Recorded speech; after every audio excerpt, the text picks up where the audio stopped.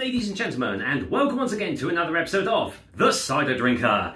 We are back with Haywood Farm Cider Company for this particular review. I've already done a couple of their ciders. I did their apple and elderflower and their original, so obviously check them out after this one.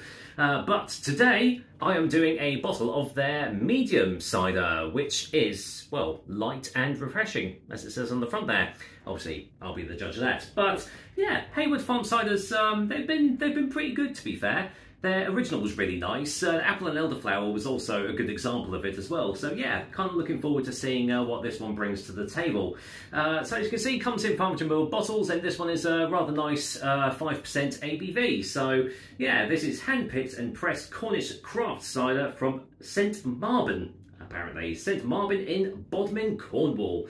So if you guys want to check them out, that's where they're based.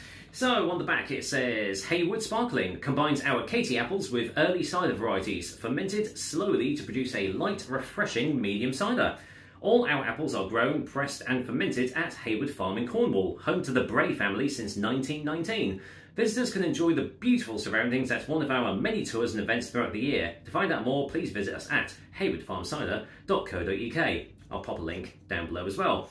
So there we are, yes, served chilled, suitable for vegetarians, vegans and celiacs, and it's gluten-free and all the stuff, as a cider should be. Well, sounds quite nice. It's a nice hot day, so this is going to go down a treat. So let's get this top open and just see what I can smell already. Wow, okay. Oh, there, that's smelling nice. Caramel and toffee I'm getting off that. Looks like there's a little bit of sediment in there, so I'm going to try and get that in as well. Give that a little swirl on the bottom there. Not too much. Doesn't look like there's too much sediment, but there we are. Yeah, wow, that is a nice aroma. Okay, so yeah, colour-wise, yep, it does say it's slightly sparkling, and yeah, really nice. A little bit of haze to it, not too much, but yeah, a little bit of haze there. But yeah, colour-wise, really nice. It's I would say that's a light golden colour. Yeah, well, dark gold, light amber, actually, maybe, just judging from that. So, yeah, looks really nice. Very lightly sparkling, dirty glass as well, apologies. So, yeah, the smell is really nice. Oh, yeah, that is, I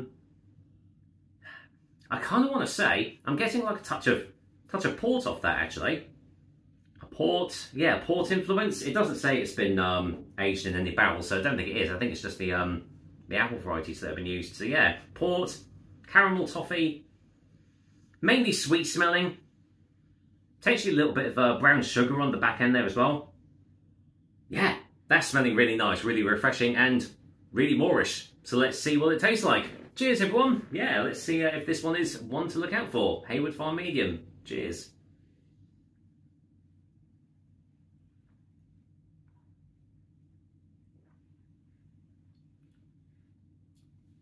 Smoky. Quite smoky, actually.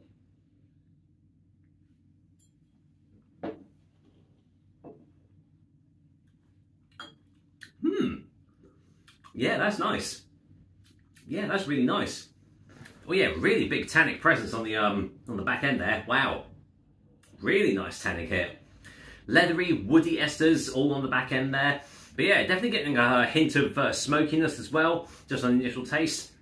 Nice balance between dryness and sweetness, getting that medium quality down to a T there. But yeah, sweet initially, not too much acidity at all. Big old tannic hit, as I've already said. And those aromas are also in the taste as well. You're getting those lovely caramel, toffee, brown, sugary sort of flavours initially, and then it leads into those woody, oaky, smoky sort of after finishes and everything.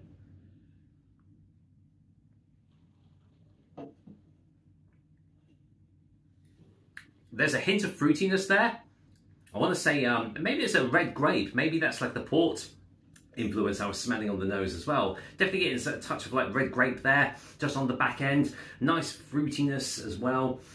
Even a subtle citrus, like an orange or an orange or a clementine or something like that.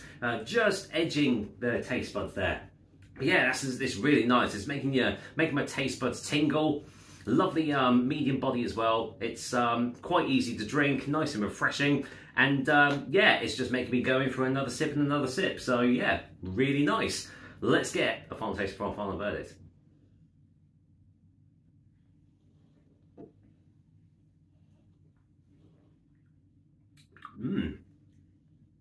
Yeah, that's nice. That is really nice. Just a really easygoing, nice drinking, refreshing, but really moorish and flavoursome cider. Really, really good stuff.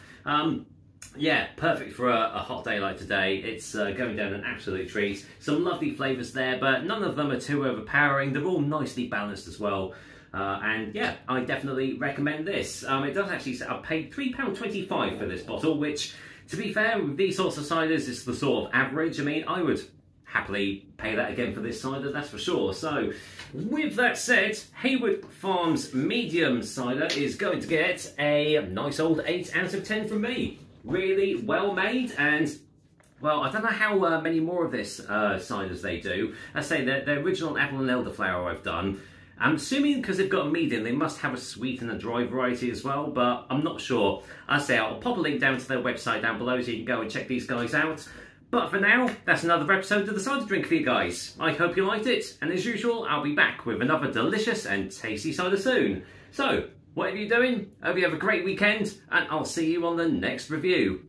Cheers!